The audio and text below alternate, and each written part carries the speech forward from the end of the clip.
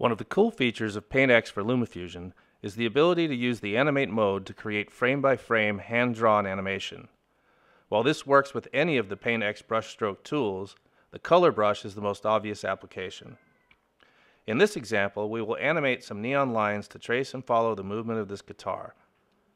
Add the PaintX effect and open the editor. Choose Tracked Paint Preset. Now select the color brush and set your color, size, and softness preferences. We can vary these for each frame as we like, but for now let's stick with a single color. Before adding any strokes, make sure the Animate button is toggled on and that the playhead is at the beginning of the clip. Now we just proceed to draw a stroke on each frame, then advance to the next frame with the timeline controls and paint the stroke for the next frame, and so on. Keep stepping forward frame by frame, adding strokes until you reach the end of the clip.